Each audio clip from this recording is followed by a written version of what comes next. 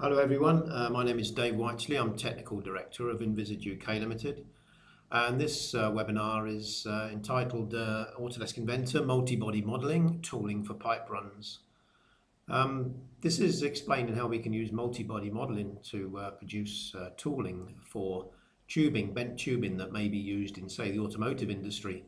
The automotive industry would design some sort of tube or pipe run and give us the node points of the pipe run and centerline bend radii.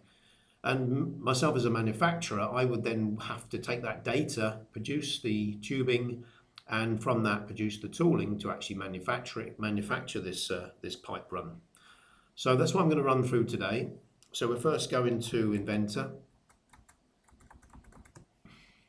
and I'm going to create a quick pipe run. So we'll just go to pipe run tool, and in here we'll say that we want a pipe run that's got 4 nodes in it, and we'll just put some point data in here.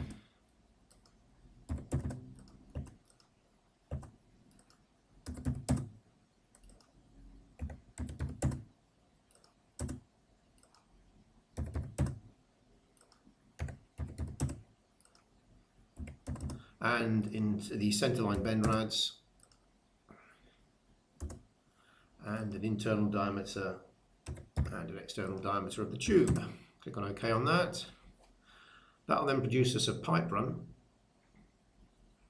Now the problem with a pipe run produced from car line data, as an example, we need to orientate this in relationship to some base XYZ coordinate system. And probably the easiest way of doing this, if I just save this tube, probably the easiest way of doing this is to actually place it into an assembly. So what I've got here is an assembly that contains a part already that represents the top of the bolster or the base plate that I'm going to create pillars on that will hold my tube. So I can assemble this in place. This is already in the correct XYZ position. So if I just place my tube into here and assemble it into position,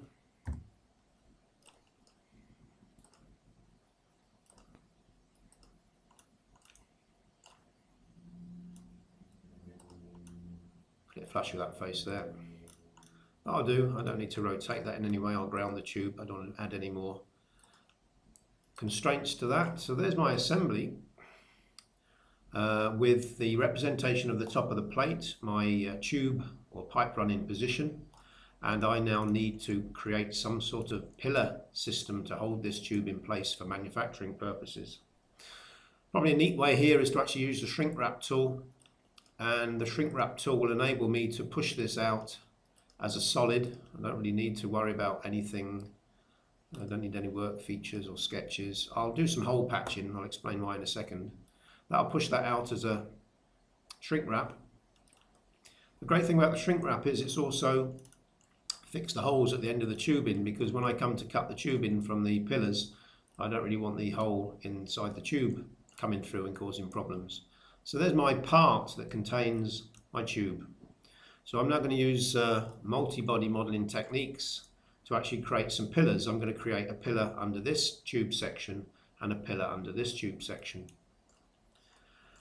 One tool that we can use for this, because we need to start constructing some complex compound work planes, is we can create a 3D sketch and use the silhouette curve command. This will actually create me some 3D sketch geometry that I can use to put my work planes through. So we'll select the body, the direction, and that will then give us some sketch geometry that we can use to place our work planes. So let's just do the easy one first. We'll take a plane and put it through this axis, sorry, this edge and this edge, and then create a new sketch on the plane, and we'll draw a rectangle representing the top of a pillar. I'll do this by eye. You would obviously dimension this into position. Finish the sketch and then extrude this to the top face of my base plate. Okay, there's the first pillar created. I now need to cut this from cut the tubing from the top of the pillar. So we can use the copy object function here, and the copy object function will let me create a surface model from this tube that I can then use sculpt with. Select the surface, select cut, and that will sculpt the surface from the tubing around the top of my pillar. Right, let's create the top of the bolster or the base plate itself. So we'll sketch on the surface here and use this geometry to create ourselves a 25mm base plate. But remembering I'm in a single part and multi-body modeling, I need to remember to create a new solid from this, so that these are then two separate solid bodies within my part. Finally, we'll do the one over here. So again, we put a plane across my two 3D sketch geometry items here, and then sketch on the plane that's going through that tube section. Draw my rectangle. Again, you would dimension this. I'm just going to do it by eye, but perhaps project the end of my bolster up and use a collinear constraint to put that up against the edge of the base plate or bolster. Finish the sketch, extrude that, new body to top of my base plate. So I've now got three solid bodies in my design. Let's just tidy this up a little bit and take some geometry off. We'll turn off the work geometry. So there we are with our design. One thing I've forgotten to do here is to do a sculpt on the final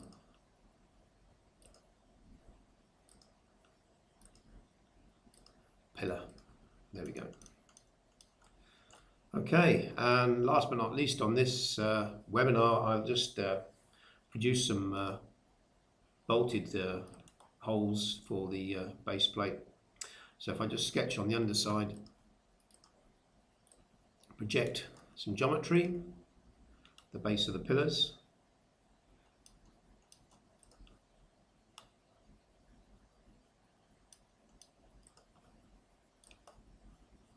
and then on the underside here, just put some points representing where my holes are going to go. Again, we would dimension these,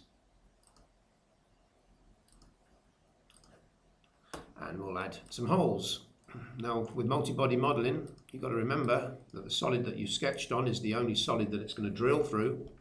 If I want to drill through any other solids, as I do with these pillars, then I would have to click on the solids button and select the other pillars to drill my holes through.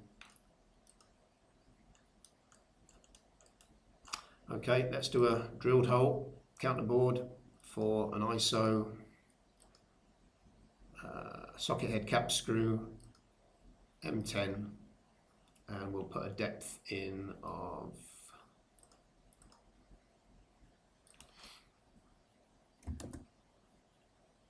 40mm. That'll do. We can see the preview on the screen here. Now it's drilling through all the solid bodies that I've selected,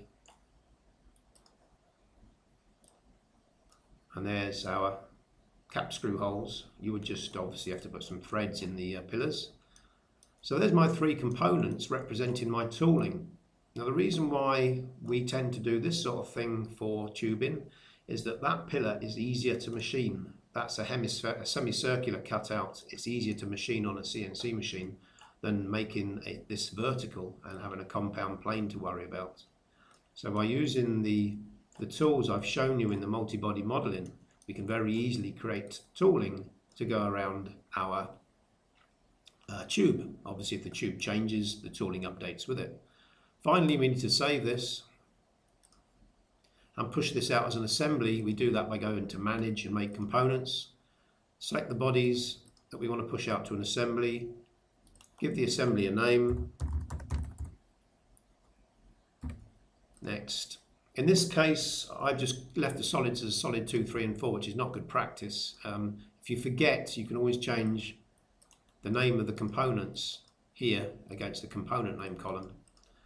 and then click on OK on that. This will then push it out as an assembly.